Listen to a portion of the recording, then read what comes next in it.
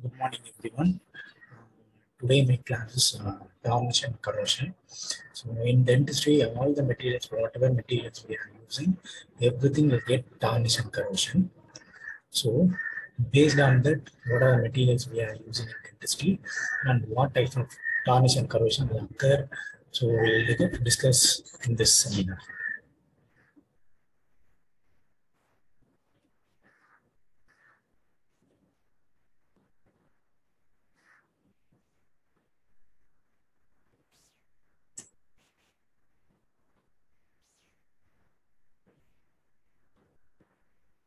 Next slide.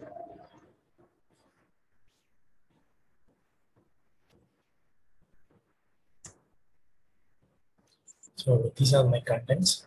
Introduction, causes of tarnish and corrosion, classification of corrosion, electrochemical corrosion, and what are the protection we will do against the corrosion. So introduction. Metals are used in dentistry in various forms such as metal, restorative materials in the mouth, and various types of instruments. Various types of instruments will get tarnish and corrosion. So all the metals used in dentistry undergo tarnish and corrosion, which percent of corrosion vary from what are types of metal to metal. The mouth is moist, warm, salty, acidic, and is continuously subjected to fluctuations in temperatures. So the food and liquid that we take wide range of pH. So, and all these environmental factors contribute the degradation of metals used in the oral cavity. However, in dental practice, there are limited amount of corrosion around the margins of dental amalgam restorations may be beneficial. Since the corrosion product tend to seal the margin gap and inhibit the ingress of oral fluids and bacteria. Definitions. So, definitions of tarnish and corrosion. For tarnish, surface discoloration of metal or slight loss or alteration of surface finish or luster. Corrosion. It's defined as physiochemical interaction between the metal and its environment to form a metal compound. Causes of tarnish and corrosion. There are various causes which causes tarnish and corrosion. First, deposits are soft deposits like plaque. Otherwise, discoloration of come through iron and mercury containing drugs, food debris, pigment producing bacteria, and others something called oxide, sulfide, and chloride fumes. Corrosion occurs by action of acids, moisture, alkaline solution, atmosphere, or certain chemicals. So ஓவராலாக நம்ம பார்த்தோம்னா tarnish and corrosion பார்த்தீங்கன்னா நம்ம என்ன material use பண்ணுறோம் அதுக்கு என்னென்ன types of tarnish and corrosion இருக்குன்னு. ஸோ அடுத்து உங்களோட டார்னிஷ் பார்த்தீங்கன்னா இது எல்லாமே types of tarnish. The outermost surface layer of many semi-reactive metals such as copper, brass, silver, aluminum, all the materials will go chemical reaction and later it form a tarnish. This is a surface phenomenon that is self-limiting, unlike rust. It is mainly caused by chemicals in the air such as sulfur dioxide. Tarnish is mainly manifested by dull gray or black film on the metal surface. The formation of tarnish is a protective phenomenon that involves reaction of only the top few layers of the metal. So, material வந்து பார்த்தீங்கன்னா இப்போ once tarnish வருதுன்னா அது வந்து மெட்டீரியலோட Appar part of the சர்ஃபேஸில் மட்டும்தான் நடக்குமே தவிர ஹோல் என்டையர் ரெஸ்டரேஷனுக்கும் என்டையர் மெட்டீரியல் ஃபுல்லாகவே நடக்காது. So, formation of patina is necessarily in applications such as copper roofing, outdoor copper, bronze, brass, statues, and fittings.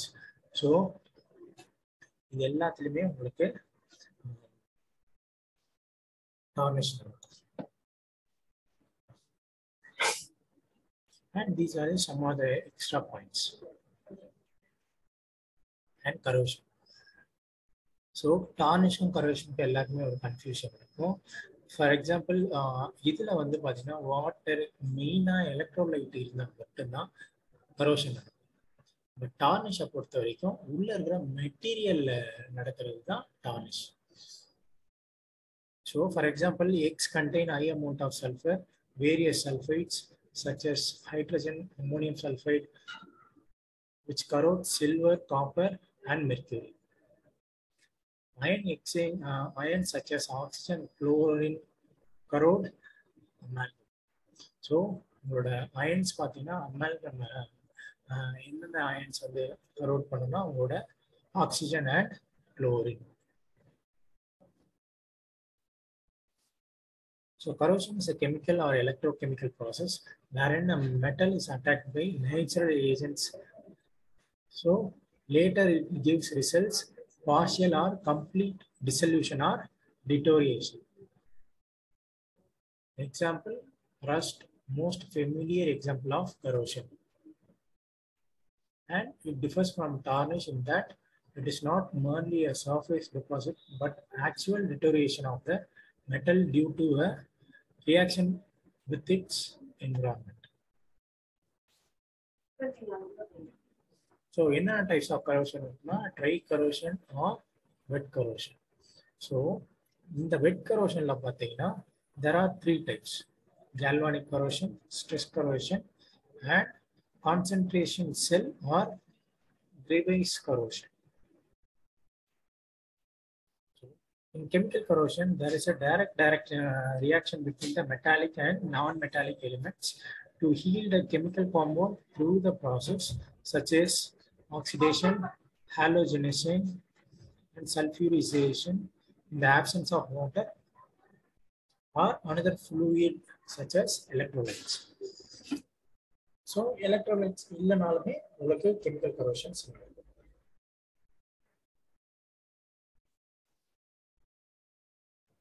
A good example is silver, discoloration of silver by sulfur. Where silver sulfate forms a corrosion reaction, it can also be a corrosion product of dental gold alloys that contain silver. So this mode of corrosion is also referred by dry corrosion since it occurs in the absence of water or another fluids or electrolytes. So next is your electrolytic corrosion. So in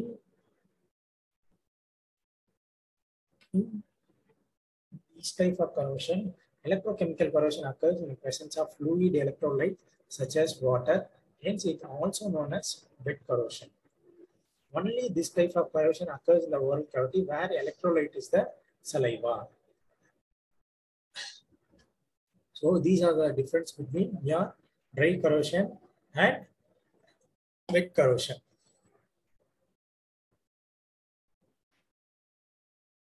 So இது எல்லாமே அதோட differentiation. இது பார்த்துக்கோங்க, இது ரொம்ப முக்கியம். And எப்படி நடக்குது அப்படின்னு பார்த்தீங்கன்னா உங்களோட electrochemical sell is made up of 3 main components: anode, cathode and electrolyte. So electrolyte வந்து பார்த்தீங்கன்னா வாட்டர், ஆனோட் வந்து பார்த்தீங்கன்னா உங்களோட சைட்ஸ். ஸோ இந்த ஆனோட் கேத்தோட்ல இருந்து என்ன ஆகும், அயன்ஸ் எக்ஸ்சேஞ்ச் நடக்கிறது தான் உங்களோட வெட் corrosion.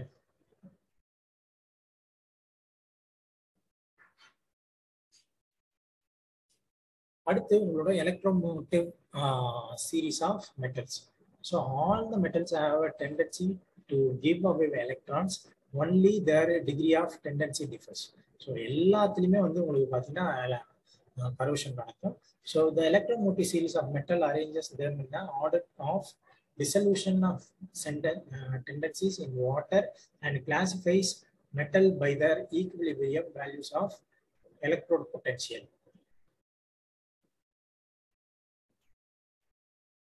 Metal with a lower electrode potential has a greater tendency to give away the electrons and undergo oxidation. So இது நடக்கிறதுனால தான் என்ன ஆகுது, உங்களோட மெட்டல்ல இருந்து எலக்ட்ரான்ஸ் வந்து டிரான்ஸ்ஃபார்ம் ஆகுது. ஸோ எலக்ட்ரான் டிரான்ஸ்ஃபார்ம் ஆகுதுனால ஆனோட்ல இருந்து எலக்ட்ரான் டிஸ்சார்ஜ் ஆகுது. அந்த எலக்ட்ரோடு வந்து அந்த எலக்ட்ரான் வந்து கேத்தோடோட சேருது. கேத்தோட இது ரெண்டுத்துக்கும் கண்டக்ஷன் வந்து எதில் நடக்குதுன்னா எலக்ட்ரோலைட்ஸ் மூலமா நடக்குது.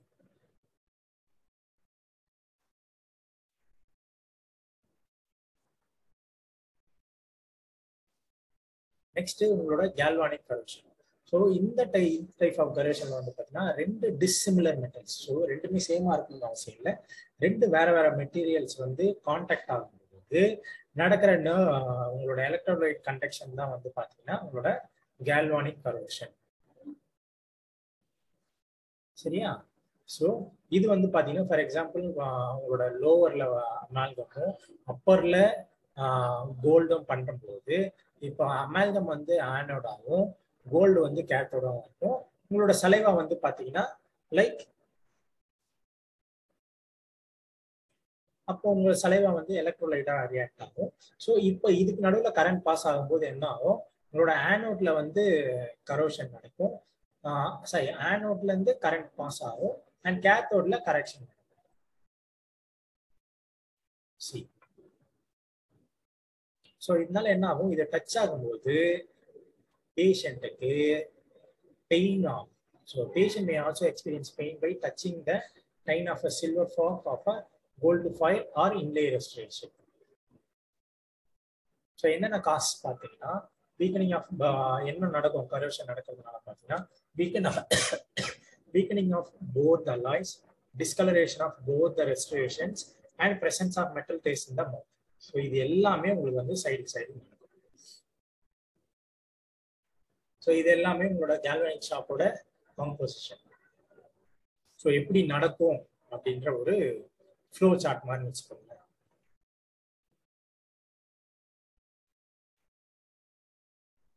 நெக்ஸ்ட் பார்த்தீங்கன்னா உங்களோட stress corrosion.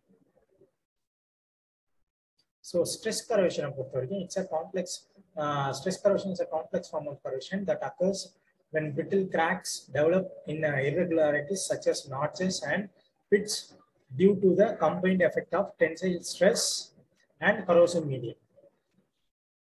So yeah, during mastication, restorations are subjected to heavy compressive shear and bending forces. Also, burnishing of surfaces sometimes results in localized deformation. Thus, an electrolytic cell is formed between the stressed and unstressed muscle fusions as stressed area become anode, while unstressed become cathode. So stress corrosion is most likely to occur during a fatigue or cyclic loading in the oral environment. For example, a repeated removal and insertion of partial denture will develop a severe stress pattern in the application appliance, which causes the stress corrosion, resulting in fatigue and failure. So அடுத்தது பார்த்தீங்கன்னா உங்களோட concentrated செல் corrosion R கிரெவைஸ் corrosion, இது எல்லாமே உங்களோட ரெஸ்டரேஷன்ல நடக்குது. சரியா? So உங்களோட ரெஸ்டரேஷனோட margins for example class 2 amalgam இன்லே இந்த மாதிரி கேவிட்டிஸ்ல நடக்கிறது தான் உங்களோட கான்சென்ட்ரேஷன் செல் கரோஷன் ஆர் கிரெவைஸ் கரோஷன். ஸோ உங்களோட மெட்டலோட மார்ஜின்ஸ்ல வந்து பார்த்தீங்கன்னா உங்களுக்கு வந்து இந்த கிரெவைஸ் கரோஷன் வந்து நடக்கும். ஸோ சர்ஜிக்கல் இம்ப்ளான்ட்ஸ்லேயே நடக்கிறதுக்கு சான்சஸ் இருக்கு. ஸோ இது எல்லாமே பார்த்தீங்கன்னா உங்களோட நோபல் மெட்டல்ஸ் அண்ட் என்னென்ன types of base metal alloys, Nobel metal alloys and high Nobel metal alloys. So இந்த அலாய்ஸ்ல என்னென்ன டைப்ஸ் ஆஃப் கரோஷன் நடக்குது அப்படின்றது தான் வந்து பார்த்தீங்கன்னா உங்களோட எஃபெக்ட் ஆஃப் கரோஷன் இந்த மெட்டல் அலாய்ஸ். ஸோ இது வந்து உங்களோட பேஸ் மெட்டல் அலாய்ஸ்.